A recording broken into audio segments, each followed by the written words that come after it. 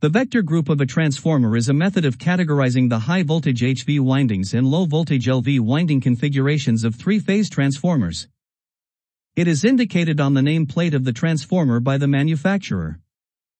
The vector group indicates the phase difference between the primary and secondary sides, introduced due to that particular configuration of transformer windings connection. Three-phase transformers consist of three sets of primary windings, one for each phase, and three sets of secondary windings wound on the same iron core. The primary windings are connected in one of several ways. The two most common configurations are the delta, in which the polarity end of one winding is connected to the non-polarity end of the next, and the star, in which all three non-polarities or polarity ends are connected together. The secondary windings are connected similarly. This means that a three-phase transformer can have its primary and secondary windings connected the same delta-delta or star-star, or differently delta-star or star-delta. When the primary and secondary windings are connected the same way, the secondary voltage waveforms are in phase with the primary waveforms. This condition is called no phase shift. But when the primary and secondary windings are connected differently, the secondary voltage waveforms will differ from the corresponding primary voltage waveforms by 30 electrical degrees. This is called a 30-degree phase shift.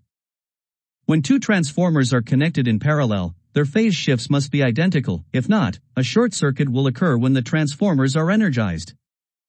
In electrical engineering, a vector group, officially called a connection symbol, is the International Electrotechnical Commission (IEC) method of categorizing the high-voltage HV windings and low-voltage LV winding configurations of three-phase transformers. The vector group designation indicates the windings configurations and the difference in phase angle between them. For example, a star HV winding and delta LV winding with a 30-degree lead is denoted as YD11. The phase windings of a polyphase transformer can be connected internally in different configurations, depending on what characteristics are needed from the transformer. In a three-phase power system, it may be necessary to connect a three-wire system to a four-wire system, or vice versa.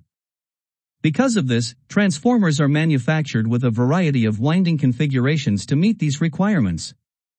Different combinations of winding connections will result in different phase angles between the voltages on the windings. Transformers connected in parallel must have the same vector group. Mismatching phase angles will result in circulating current and other system disturbances. The common vector group configurations of transformers are as follows. 1. Y or Y-star connection. All three non-polarities or polarity ends are connected together. 2. D or D-delta connection. The polarity end of one winding is connected to the non-polarity end of the next. 3. N or N neutral. The star point neutral is brought out to an external terminal. 4. 0 to 12 phase displacement. Phase displacement in terms of clock position in multiples of 30 degrees.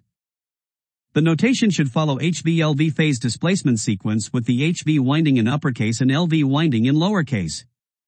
For example, a winding configuration where the HV winding is connected in delta while the LV winding is connected in star, and the LV lags the HV by 30 degrees, belongs to the vector group of transformer DIN 12. The most common vector configuration of three-phase transformers is the DYN11 vector group. Where can you find the vector group of the transformer? You can find the transformer vector groups by checking the nameplate of that transformer. There are a symbol and specific file the vector group, and by this, you can understand it very easily. For example, when the symbol shows the YY0, this means that the primary winding is star. Secondary winding is delta, vector group is 0. Now you can understand that a vector group is a number, and from this number, you can decode it to phase shift of primary and secondary. Some examples of transfer vector groups. So, in transformed, there are different vector representations, and you can decode the vector group and identify the config run very easily. Following are the type 0F vector group you can find in transformer nameplate. Why is the transformer vector group important? This is one of the important factors when paralleling several transformers together. Different combinations of transformer winging create different phase angles, then the voltage level of such transformers is different. When you connect two different transformer vector groups parallel, then the phase difference of each transformed gets higher. It will flow a large circulating current between that transformer, which is extremely dangerous.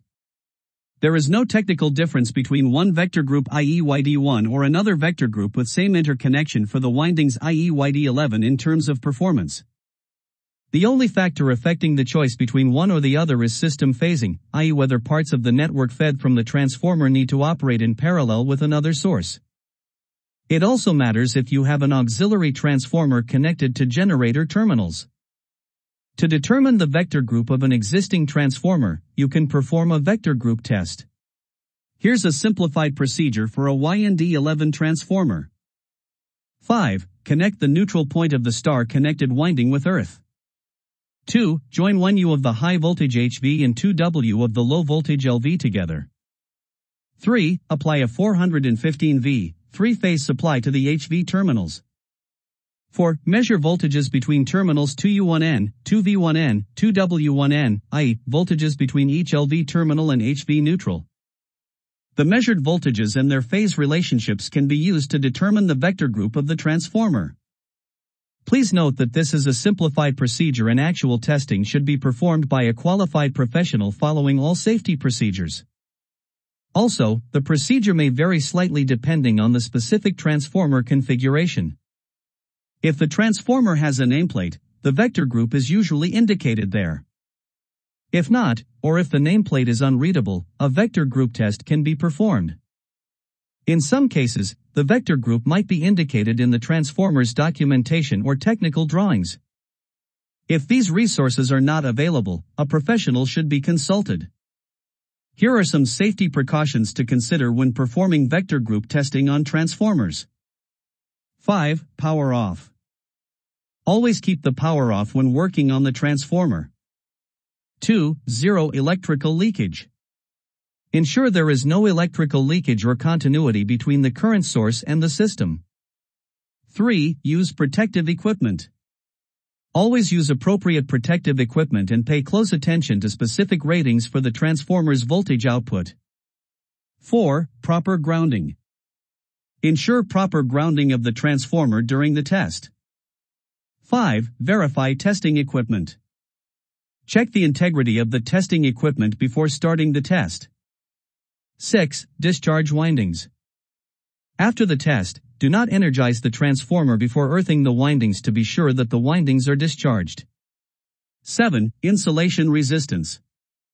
If you find the insulation resistance is not satisfied, further investigation should be done in the transformer before energization.